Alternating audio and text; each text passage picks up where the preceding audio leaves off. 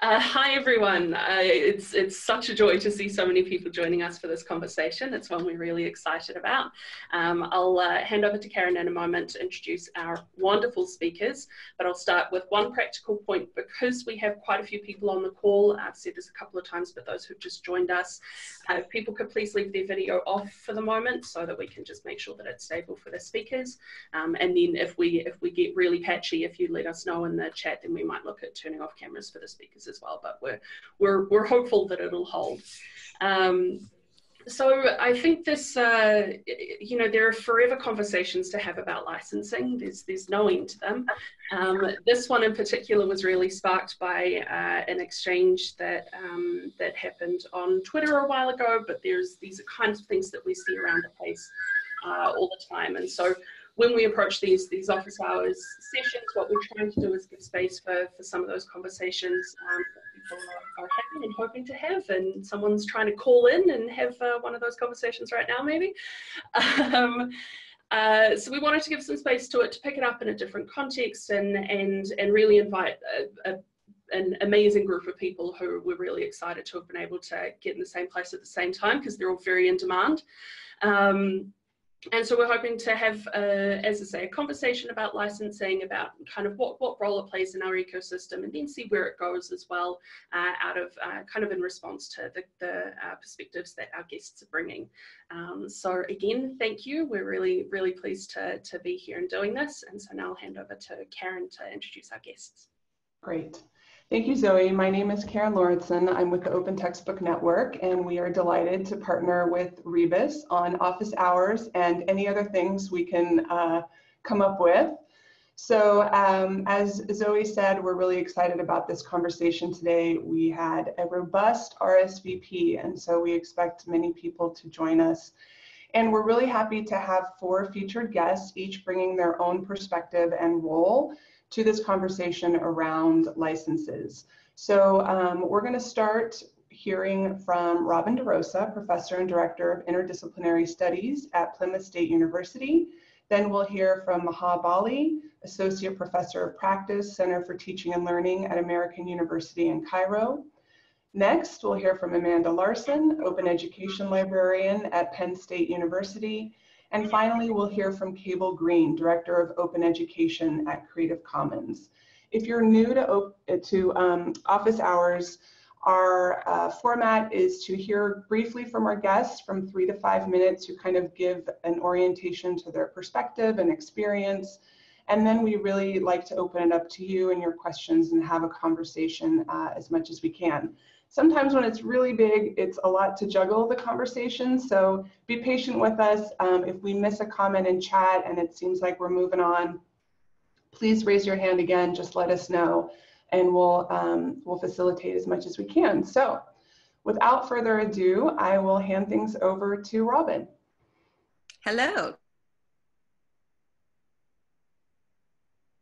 Waves.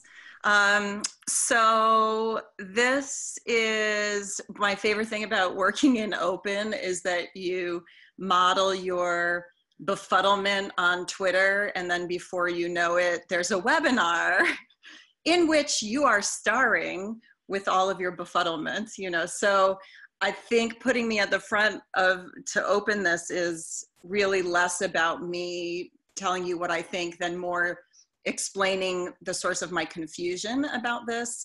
And I've been working in open for a pretty long time, so my confusion is not actually about the terms of the licenses per se. So I feel pretty, adept enough at like figuring out what license goes with what artifact in order to let that artifact do what I want it to do in the world. The question that I started getting interested in was really about what license goes with the ecosystem that I'm most excited about teaching and learning inside of. And is that a different license than might go on any particular one artifact that I've designed? So I'm influenced in this question by things like the CARE framework, which maybe somebody can drop into the chat, the link for that if people haven't seen it. But this is a framework basically for the kinds of ethos, I think, that we might hope to permeate open in order to produce a certain kind of ecosystem and a certain set of behaviors. So the CARE framework talks about the 4 sort of pillars that surround open, being about contribution, attribution, release, and then empowerment. And it's that last one that I become most interested in. That's where they talk about inclusivity and diversity, and how to get new and non-traditional voices into open. And I've been affected by folks like Tara Robertson in this work, some of the work that she did about, I think one of the things I remember was about On Our Backs, the sort of lesbian porn work, and the awesomeness of having that whole collection sort of digitized and made public, but also like when that artifact first existed in whatever it was, probably like the 70s or something, people did not anticipate where that sharing might go. So, and we see this a lot with work that people are doing around Indigenous communities and open, the question of whose knowledge it is to share and what the politics of sharing are might mean that open, fully open all the time, right? Like my go-to CC BY is maybe not always the best way to steward the ethos of inclusivity and empowerment in that care model. So there was that. And then the other piece that was really affecting me was the model of the commons from people like David Bollier and Jim Luke, who have talked about when, you know, the commons has been dismissed because some of the sort of older research about the tragedy of the commons, which is really kind of about when things are open, what happens if really aggressive and powerful people are able to exploit what's open in order to do things that, you know, aren't in that sort of sharing model. And I see that happening, honestly, in open, and I worry about the co-opting of open by really powerful, especially for-profit corporate entities. And I feel like I'm less interested in the sharing of a particular artifact than I am in if we wanted to build a system that truly worked for the public good. What is the public good and what kind of licensing do we need to do? So I was actually asking a question about, should I switch to NC? And by the time I finished this Twitter conversation, not only did I realize I was way more confused than I was when I started, but also that I was leaning much more towards SA than NC. The main reason so far I've stuck with CC BY is simply because I feel like when I get into SA territory, it gets a little harder for the remixing, which is really how I tend to participate most in open. So I have some concerns about the practical on the ground work that happens with SA. But in terms of the ethos of open, I think that's where I'm leaning right now. But that was the conversation I wanted to open is what's the ecosystem and what's the long vision for what we're trying to build with open beyond any particular one artifact. And I think that's what I got. Thanks, Robin. Maha, I'll turn things over to you. Sure, thanks. And thanks for that, Robin, because I think when I was part of that Twitter exchange, I didn't really get the part about the ecosystem as much as I got it now when you said it now. I'm going to try to be very brief about mine, and hopefully we'll have a discussion about this later. The first thing I would just want to say is I think one of the most important things is to think about what Catherine Cronin talks about in terms of open educational practice in general being contextual, cultural, continually negotiated. And so whenever I talk about a license, which is important but not the key thing about why we're open, right? We're open and we use the license to fit our purpose. And yeah, the reason there are several licenses is that different licenses fit certain purposes.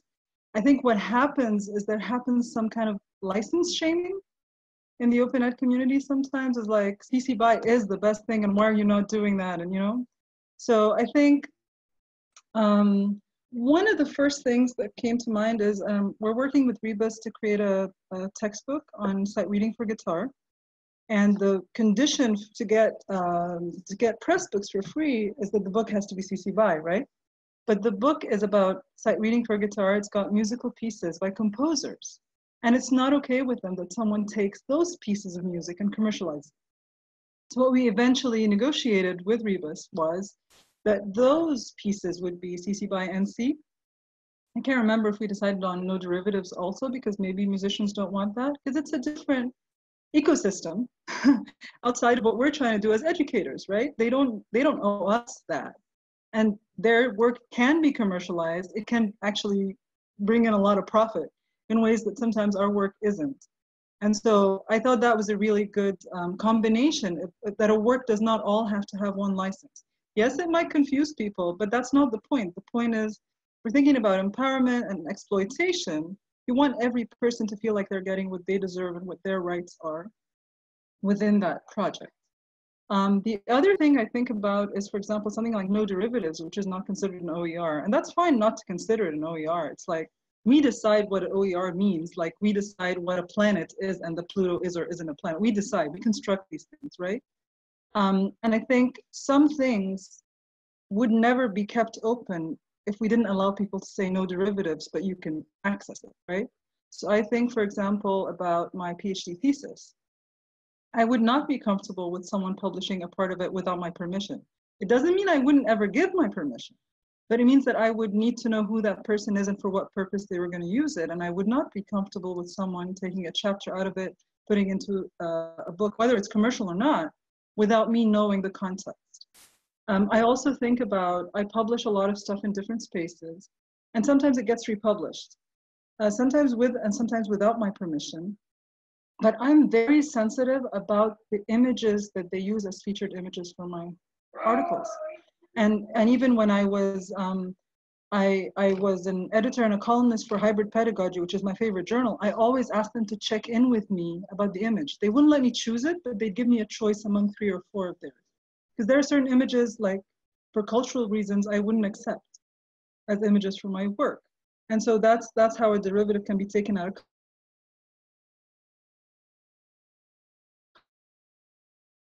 that part has been changed. You know? One of the reasons people talk about the importance of allowing derivatives and commercial use and so on often relates to allowing other people to translate your work. And a lot of educational work, yes, you want it to be open, you want other people to use it, you don't want them to get back to you, you want them to just translate it and use it and do whatever they want with it. But we forget that translation is also sometimes an act of violence. And that there is particular content that is sensitive and that could be translated incorrectly, and that political problems happen because of poor translation or problematic translation, and it's not a straightforward thing. So sometimes you don't want someone to translate it without your permission, without getting back to you, without you knowing that this is happening. It's not that you would never allow it, it's that you want someone to get back to you. Yes, it's an extra step, it decreases the openness of something, but it might be still in the spirit of what you're trying to do more than that aspect of it. The last thing I want to talk about is cultural. I have a friend in Sudan who once created her own science teaching textbook for her cousins and friends. And when she found that it was helpful, she went to the government in Sudan, in the Ministry of Education, and told them, I want to help you guys. I've got this textbook. And do you know what she found? She found that someone else had sold it to the government. And now she's the person who created this, who wanted to give more of it for free. But they didn't even want to talk to her because they already had it. But that person who gave them that, a photocopy of it, couldn't create more of it. But what happened is there was a problem of attribution and copyright and, plagiarism and copyright violation and all those violations. And the thing is, when you're in a culture where this kind of thing happens a lot, asking people to put stuff CC by is like so far away from where they're at. Like they're not worried to just share something with their neighbor, lest the neighbor take it over and do something with it.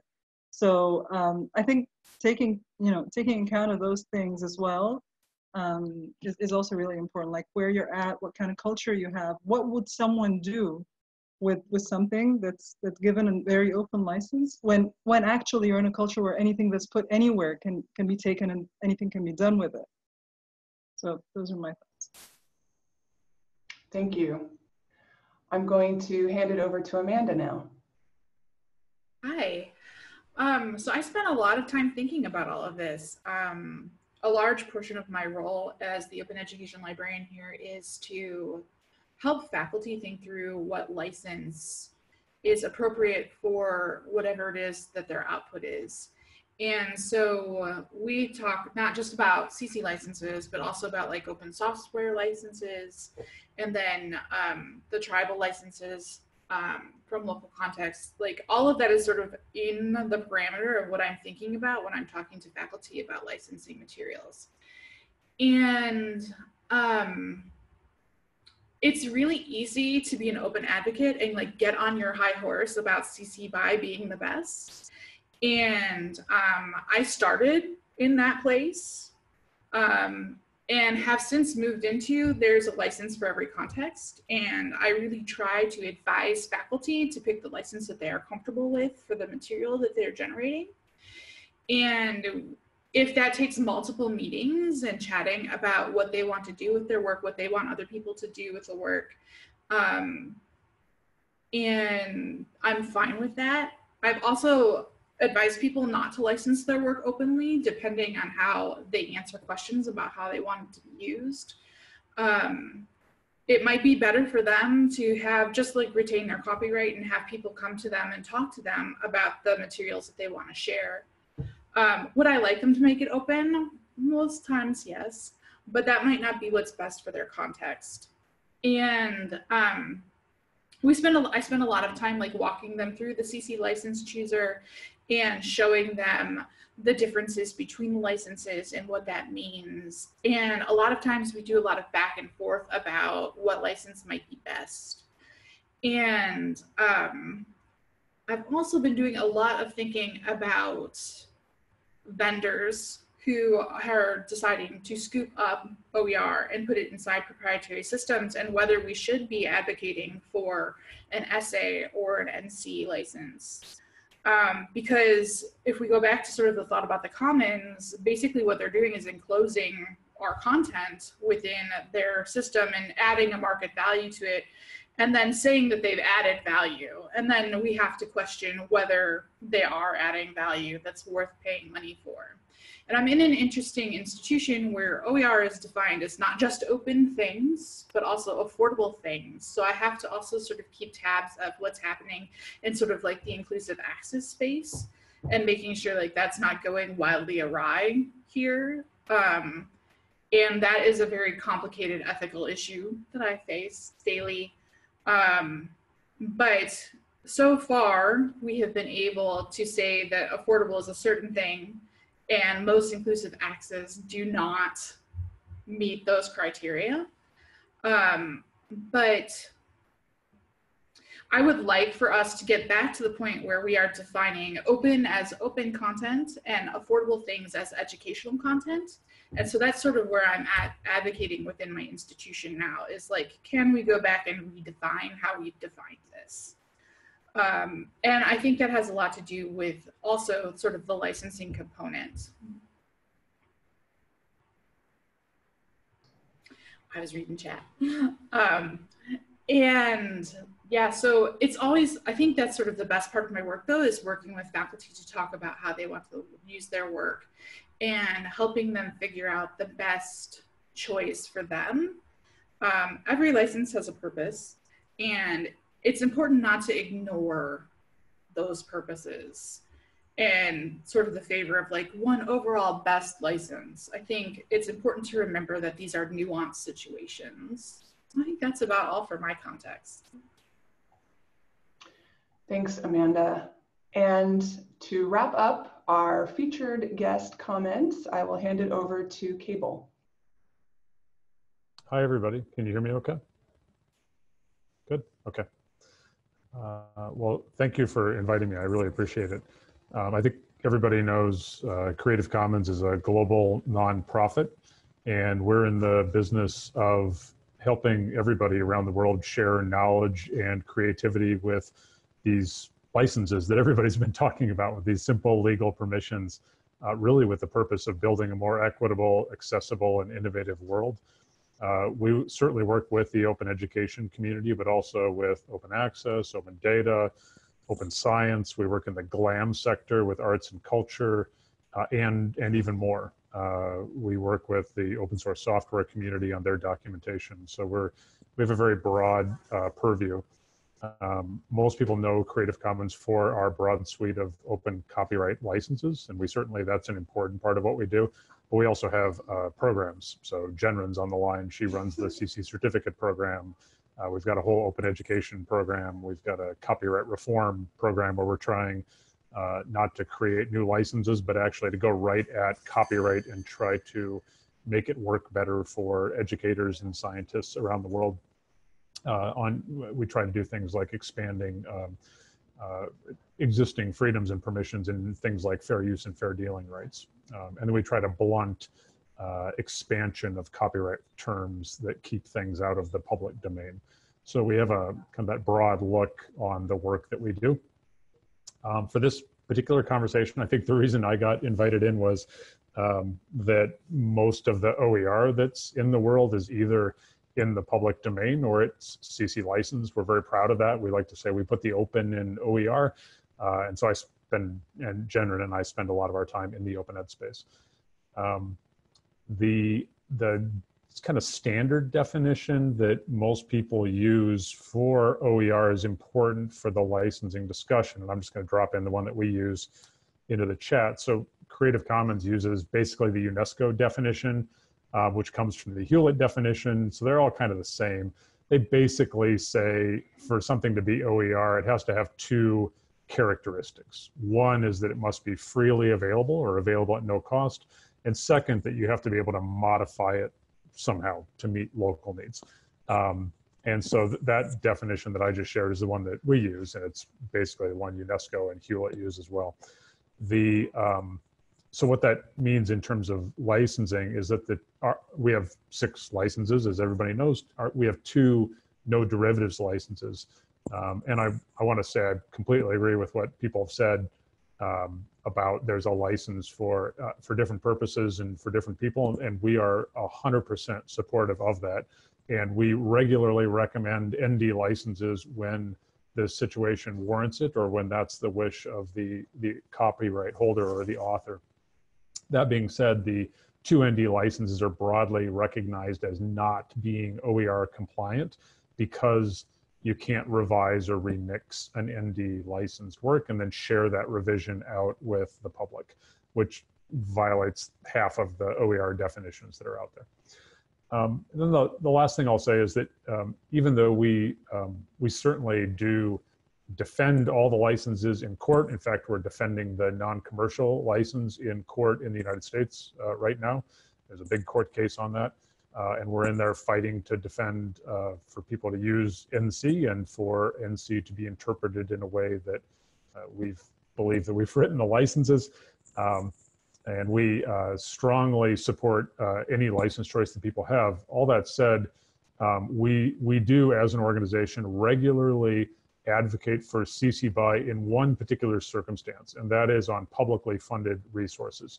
So when we're talking with a foundation, but mostly governments, we're talking about publicly funded resources. Usually what the funders, as we're asking them what their goals are, they're trying to maximize the impact, the positive impact that their public investment has. So they're asking themselves about stewardship of public monies questions. They're trying to maximize downstream revision and remix opportunities for the public. And I'll share this link in one more time. When Robin started talking, she was talking about SA and thinking about the different remix opportunities. There's a link to the CC remix chart on our FAQ. And one of the things a big thing that governments think about is how can the work that I'm funding with public money be used by the most people for the most purposes? And usually where they come out in that discussion is to offer it either as a work in the public domain, which is always what we advocate for first, but where copyright needs to sit with the grantee for whatever reason, and there are several reasons, that we recommend the least restrictive license that they're able to tolerate in their policy. And if we can get CC BY, great. If we can't, we usually go to BY SA or BY NC, and then we kind of go down the line from there. But we do push governments pretty hard to put works out under the fewest restrictions possible, because fewer restrictions tends to equal greater opportunities for revision and remix, just at a very tactical level. Thank you. Thanks, Cable, and thanks again to our 4 guests. So as Cable was talking, the chat exploded with a conversation that I think really tries to get at the challenge of this conversation around, like, as Robin called them, artifacts or the stuff, and this ecosystem that we're considering and sort of the larger system dynamics, as Jim mentioned in the chat, and how do we sort of think about building a world that we want when we have a very flexible environment with lots of different licenses, and we want to have, you know, as Maha mentioned, 2-hour consultations with faculty about what exactly they're trying to do with that particular artifact. I certainly do not have the answer, but I think it's one of the challenges that's in this conversation with us. So we have half an hour left together, and so I wonder if that's where we would like to start, or if there are other notes that were made in the chat that someone would sort of like to pick up and run with together. So I leave it to the group to direct us here. I might just say one quick thing, which is, you know, my academic training is in literature, so that this will not surprise you when you hear what I say, but I'm also interested in the licenses working on 2 levels. One is kind of this technical and legal level, and the other is this symbolic and rhetorical level, which is always the level that interests me. Like, I could care less really about I mean, just personally, like, I care about other people's legal situations, but I don't care about my own. So when I think more sort of rhetorically and symbolically about licenses, I actually come up sometimes with different answers than I would come up with in a legal scenario for the same context. And one problem I have sometimes working in open is just finding the symbolics to communicate the complexity of this kind of way of doing education. And so I have found actually the Creative Commons licenses to be the most helpful way of talking with faculty in particular about my vision, you know, about like the sort of flag, you know, that kind of helps people understand what we might be trying to achieve in a broader sense. And I think that sometimes inflects the licenses that I choose, because I think about them more as rhetorical tools rather than sort of legal tools. And it might be worth talking with people when you're choosing licenses about that dimension, you know, like what do you think the purpose of licensing is? I mean, there's a lot of people who work in various contexts who are actually not that concerned about the legal trail of their stuff. What they're really concerned with is what teaching and learning looks like after they openly license something. So anyway, just thought I'd throw that out. Thanks. I wonder, Amanda, do you have some thoughts on that based on your variety of conversations with faculty? So I actually start them sort of with the why. Why do you want to license it openly? Here it's still been largely about affordability, about it being able to make something affordable and open, especially at the Commonwealth campuses. And so we just started our 2nd round of our OER grant program, and we had some buy-in this time from University Park, which is sort of the flagship campus here. And they're way more interested in sort of like the rhetoric behind it.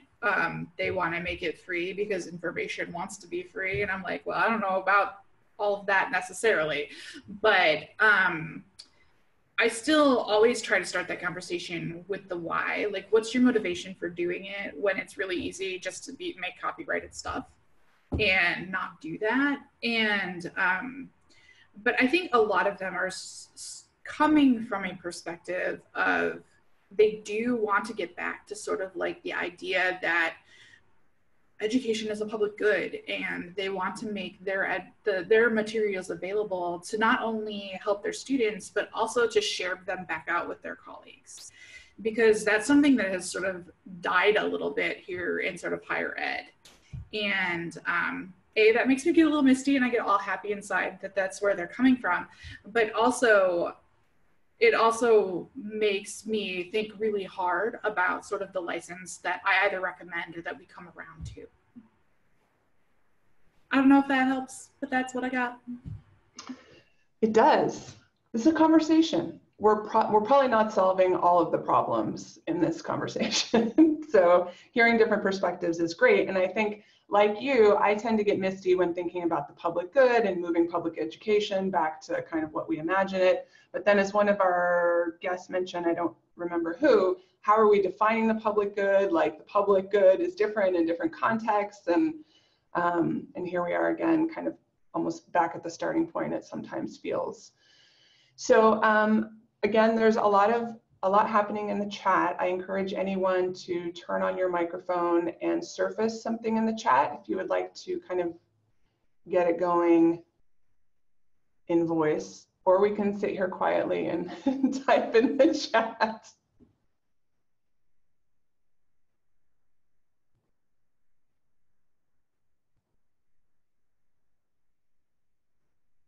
I saw that good question about resource sites. I don't have one. With my students, we actually just use that Creative Commons, choose a license, radio button site. And the more I talk about it, the more I realize, as someone in the chat said earlier, we really need a different, that's a great site for sort of technically producing your license, but I'm usually just filling in the backstory verbally to them as we're walking through that.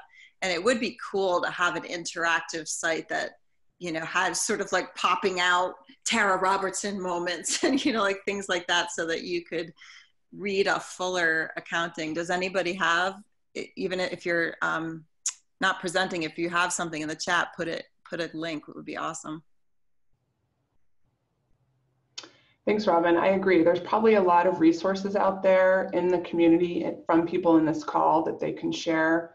Including, conversation starters with faculty, questions to ask when sitting down and considering sort of all the competing priorities in selecting a license. As Apurva said, you're also welcome to drop questions in the chat and we can read them out for you. Do we want to talk about sort of the CC BY expectation or sort of this pressure that a few people have mentioned around licensing CC BY in open education? Feelings? Well, so in general, if it was just a matter of rhetorical people preferring something over the other, I wouldn't care too much.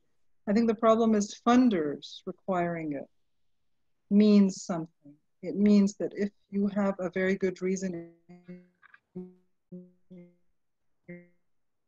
something OER, and if the definition of OER includes NC and SA, I understand why it doesn't include no derivatives, but if it includes NC and SA, I don't understand. I've heard this so often. I've never sought funding for OER in a big way, but that I think is an important conversation.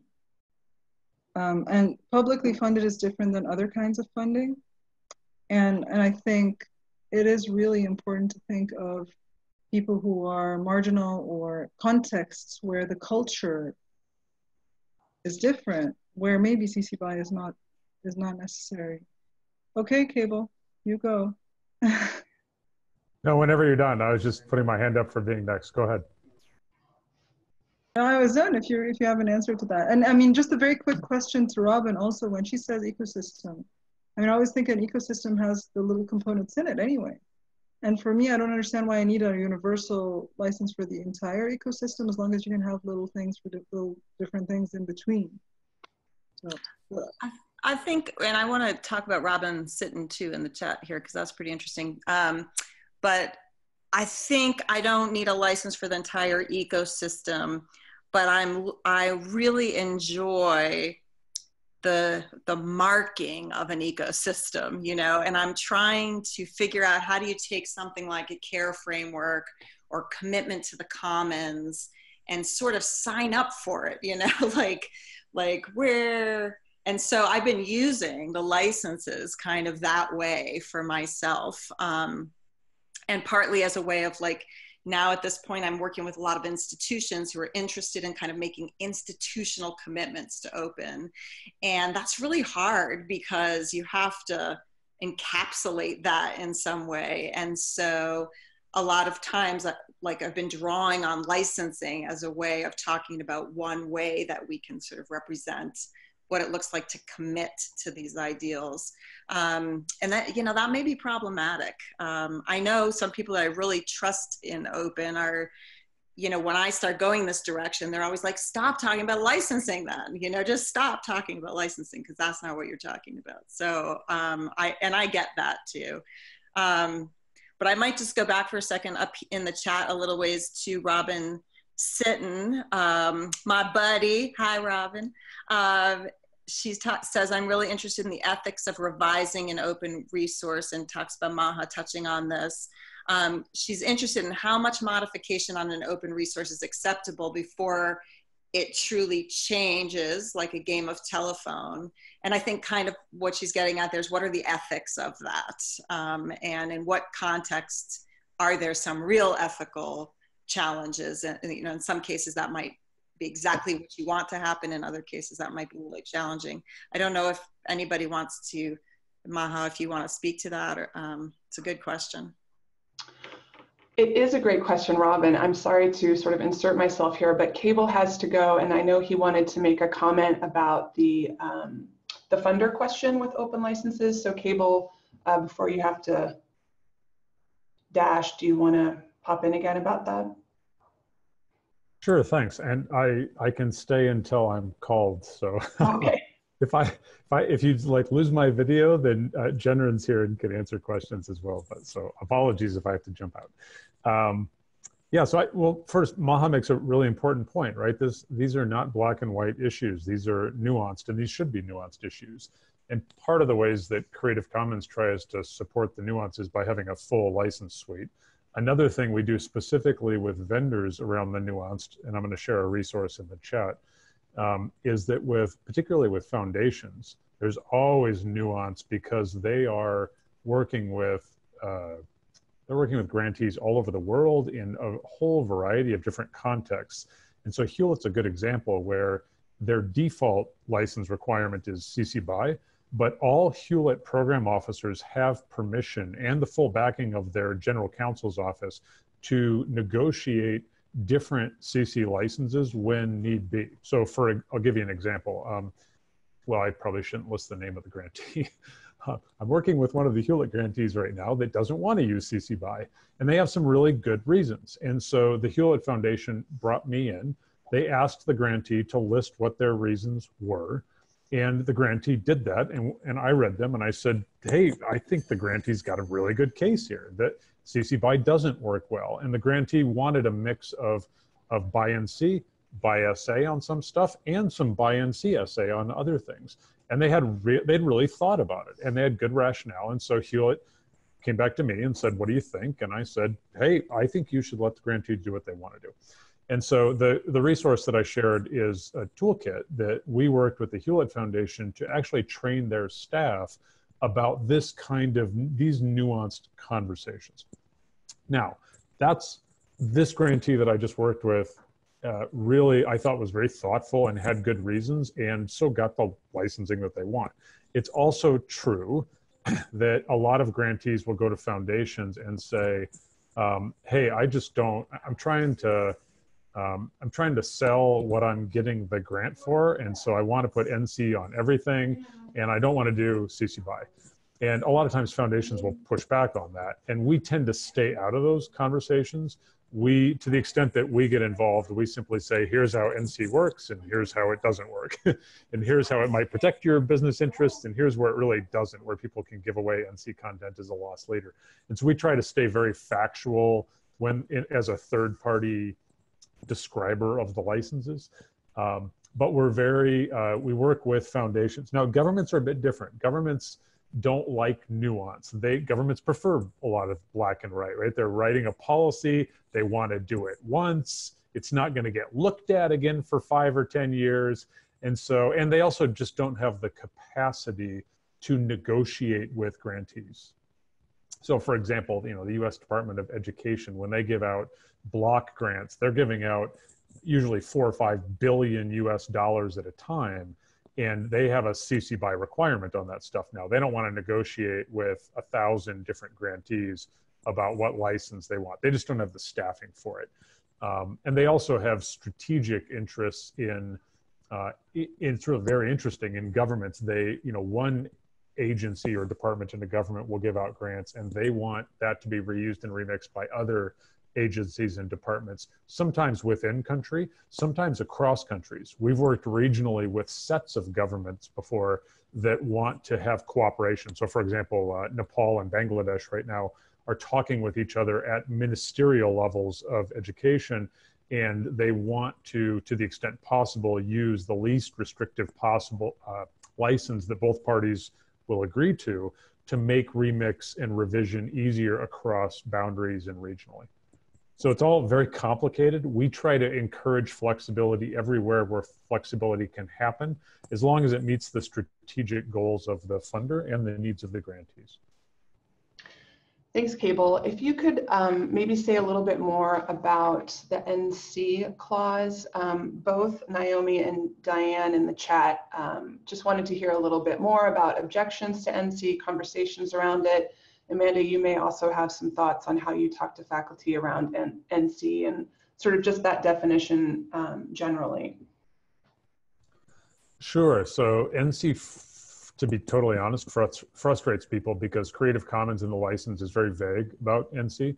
A lot of people, when we version the licenses, I think everybody knows, we're on version 4 right now for the international licenses. And then we have the IGO ports for the international governmental organizations, that if there's a dispute, they don't go to court, they go to arbitration in The Hague, which is why we have to have a special license for IGOs. Nevertheless, every time the licenses get versioned, it's an international conversation of the open community that everybody gets to chime in and say what they want. When we versioned to 4, I'd say 1/3 of the global community said, hey, you need to get specific about NC, say what it is, say what it isn't. The other 2/3 of the community said, no, we actually we like the vagueness because as communities of practice, we have, as communities, decided what the norms are. So for example, many people in the open education community came forward and said, look, we actually like the vagueness of NC because we take NC licensed work, we walk them into our college bookstore, we print them at cost, no profit, but we print them at cost and we're able to sell them at cost. And even though that's a commercial transaction, as a community, we've decided that that non-profit means non-commercial. Now, would that actually hold up in a court of law?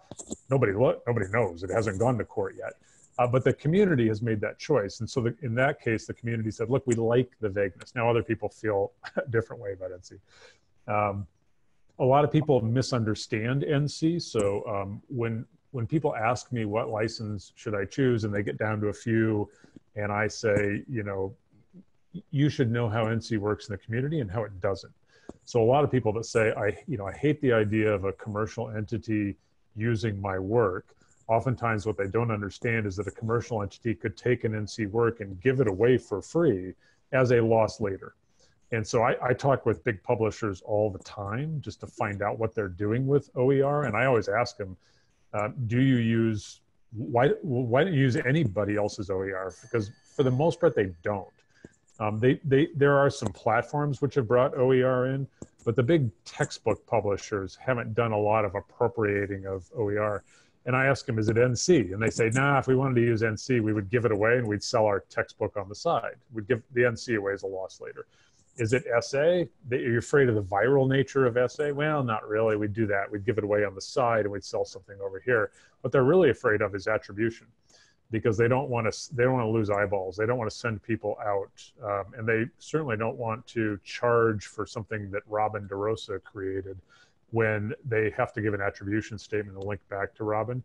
And now they're going to have upset customers because they paid Pearson and they could have gotten free from Robin, and Robin's is the master copy anyway, which has more credibility. And so the other confusion with NC that we see often is people say, oh, well, I work at either a private primary or secondary school that charges tuition, or a university or college that charges tuition. And because we charge tuition, that's commercial. You can't get into my class without paying tuition. And therefore, I can't use NC licensed OER, which is not true at all. You just can't sell access to the OER. So that confusion space gets a little tricky. And then, of course, I mentioned the court case in the US right now, which is, it's a big deal. It's in the Ninth Circuit Court. This is a case where there was public money. There was the open policy, the open license requirement got kind of screwed up, if we're honest, by the public governments.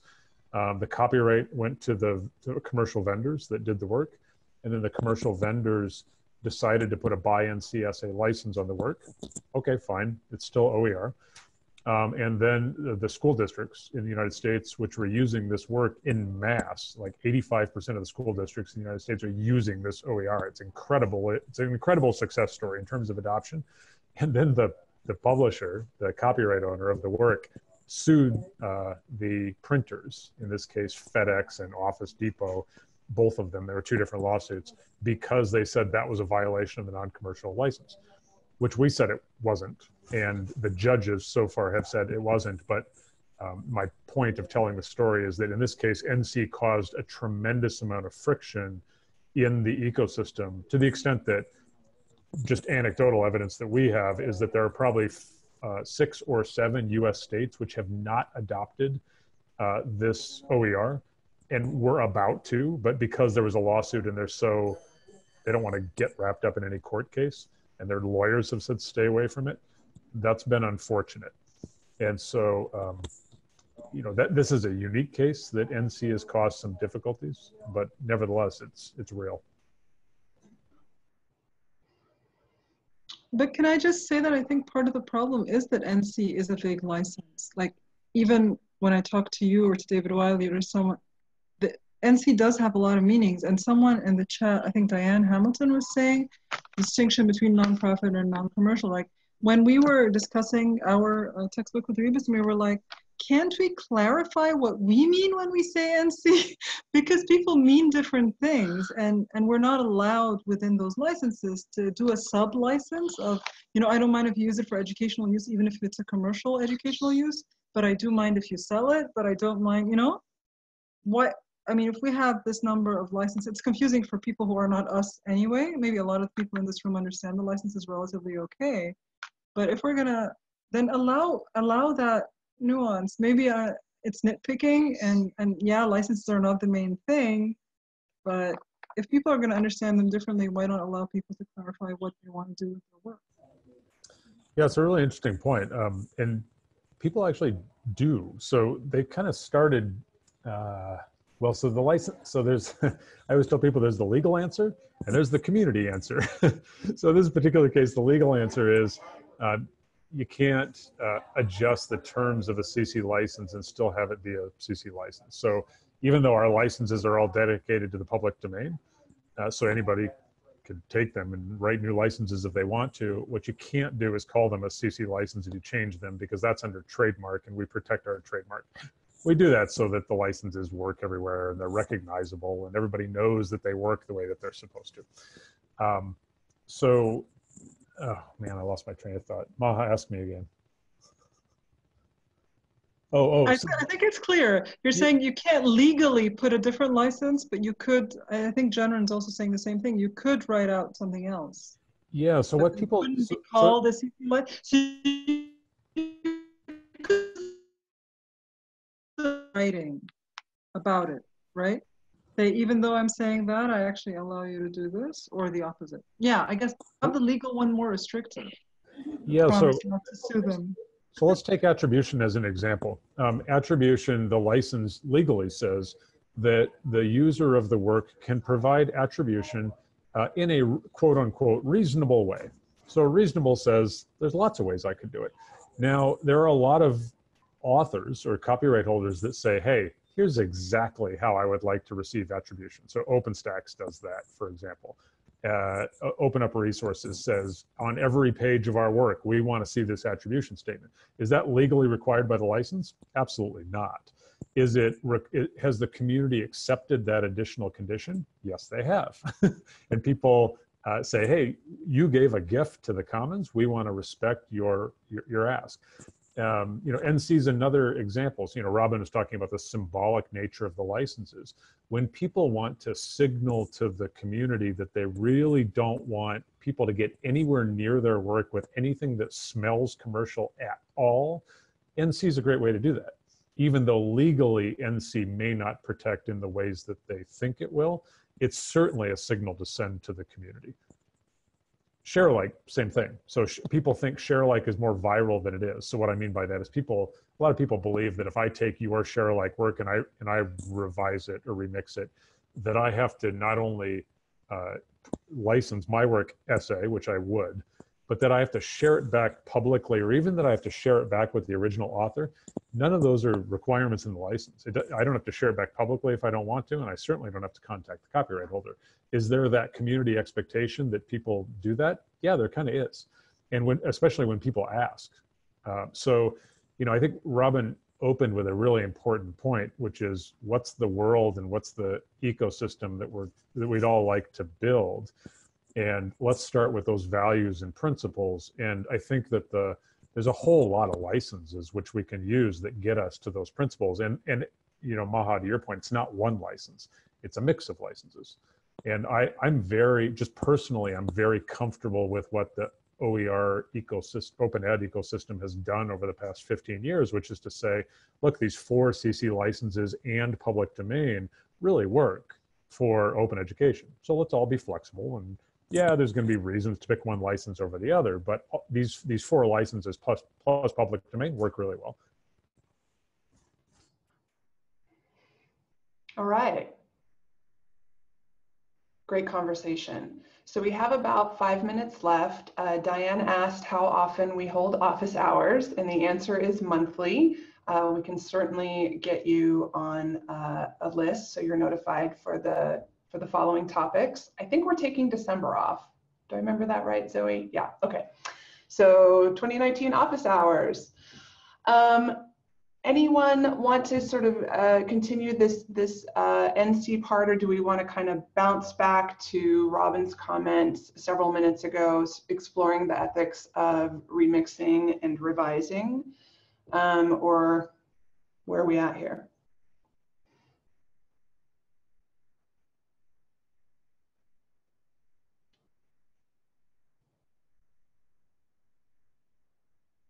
I can say one thing to the second question, to go back to Robin's sentence thing. I still find the question that I get asked all the time a really interesting one. My students ask me it all the time, which is like, well, what if I make this thing and then somebody uses it to do the opposite of what I was trying to do with it, right? Like they really sort of use my work, like especially politically, to kind of make the opposite argument, or like in some way, do an intervention that I completely find abhorrent.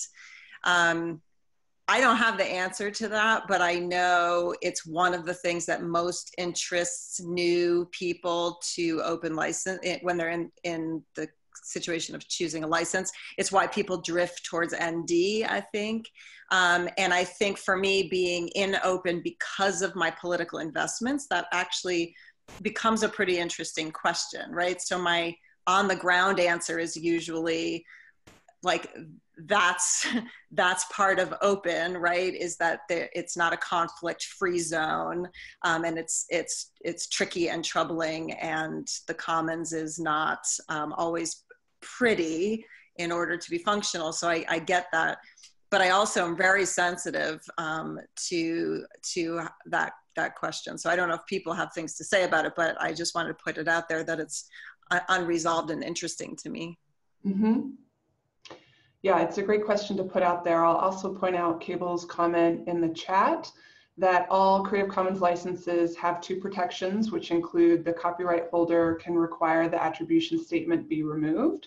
There are cases of this in the Open Textbook Library, for example. And second, under no circumstances can the user of the work say the copyright holder endorses this new revised version of the work. Of course, those two things may be true, but sometimes when someone's skimming something, or they say it quickly, or it's online, you know, they may not take the care that we would all hope would be there. Jim is saying Robin's raising a great point, especially as we're moving into new territory with video and audio stuff that can mimic original but entirely fake and opposite comments, like fake Obama speaking videos based on videos of him. Yeah, these are complex times with so much is possible with technology that makes this especially murky. And these same topics are popping up in the news as well. So there are frequently asked questions to that point. It looks on the Creative Commons website. I think that with 3 minutes left, we should probably start wrapping up unless somebody would like to sort of pick up this thread or have any last comments.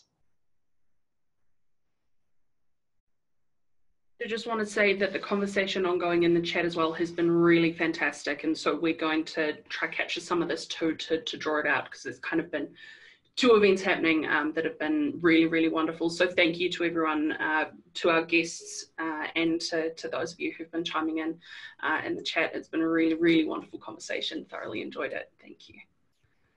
Absolutely, and we definitely pay attention to the community's questions and interaction when we hold office hours, so we can continue elements of this conversation, have a second part, so on, based on your interest and demand and what you're dealing with in your professional lives. That's what we're here to do together, is sort of talk through these sticky things and find best practices if there are any. So thank you all for joining us, featured guests and community members alike. It's really great to hear your questions and your perspectives and dig into some of these issues.